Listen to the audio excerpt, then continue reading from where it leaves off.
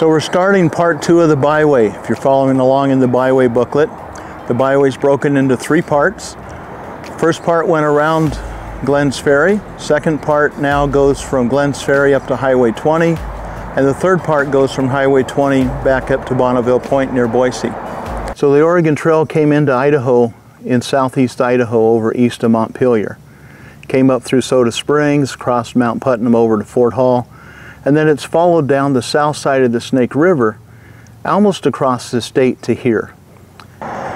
This is real close to I-84. There's a nice rut that comes across the interstate, and it continues up this dirt road, which essentially is the Oregon Trail. At the base of the hill, you come to a triple swell that climbs the hill coming out of the Snake River Canyon.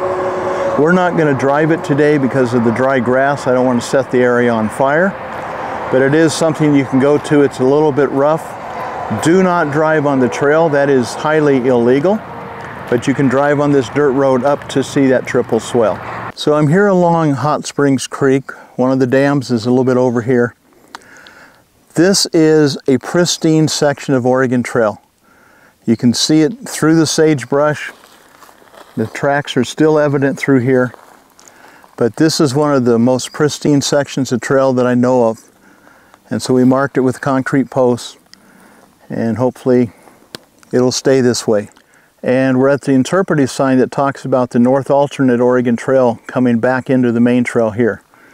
The North Alternate Oregon Trail left the main trail just above Salmon Falls on the Snake River, which is south of Hagerman. It ferried across the river, then went up through Billingsley Creek Canyon, crossed Malad Gorge or Malad River just above the gorge, went up to Clover Creek, and then headed across and rejoined the main trail here. The North Alternate is interesting because it became the deadliest route in Idaho. Once they got to Clover Creek, which was a slow, stagnant stream, and by late in the year it would be full of algae and gunk, probably full of Giardia and E. coli and whatever else, animals started dying within hours, people started dying within days.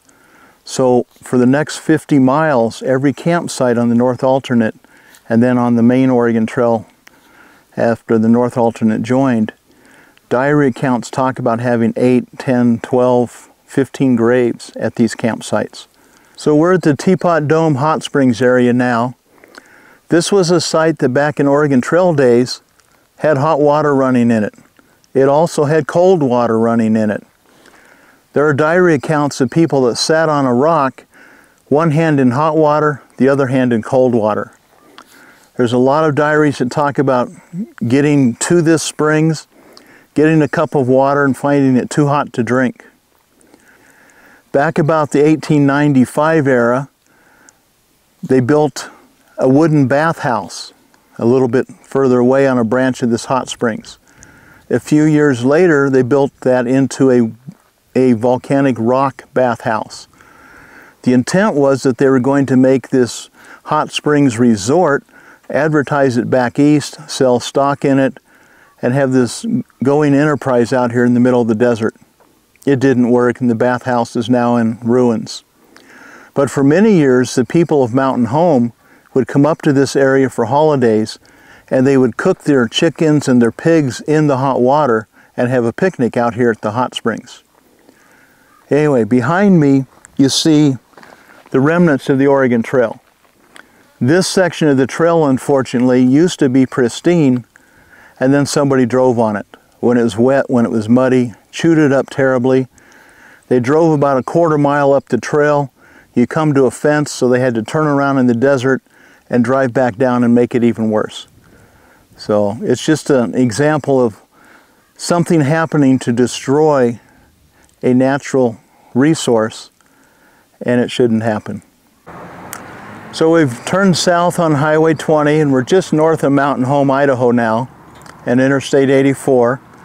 And we have this great display of signs for Rattlesnake Creek and an interpretive sign for Rattlesnake Station and such.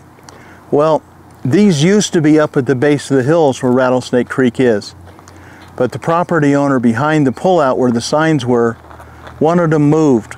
So rather than move them across the parking lot, The State Transportation Department pulled them out, put them in a warehouse, and I worked with Mountain Home to get them installed here. So they're a few miles out of where they need to be, but the story's still the same. Rattlesnake Creek was another popular camping site. It had a number of graves on it, and is typical of every camping site across Idaho in that respect. So this is going to be the end of part 2 of the Byway tour.